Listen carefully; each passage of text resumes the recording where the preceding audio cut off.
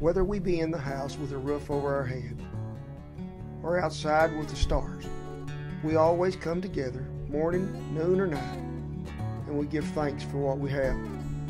So this is our prayer, and I ask you to pray with me.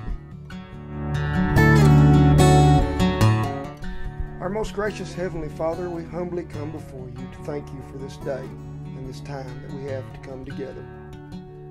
We thank you, Lord, for the families represented here and the opportunities that you have given us in this lifestyle, and to be able to do it in a country that is free.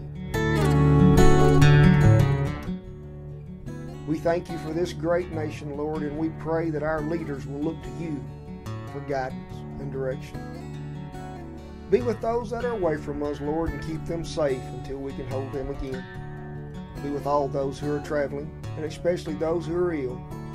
May you wrap your loving arms around them and hold them close. We thank you, Lord, for the food before us, and bless it, the hands that have prepared it. May it be a nourishment to our bodies, and our bodies be a service to you and each other.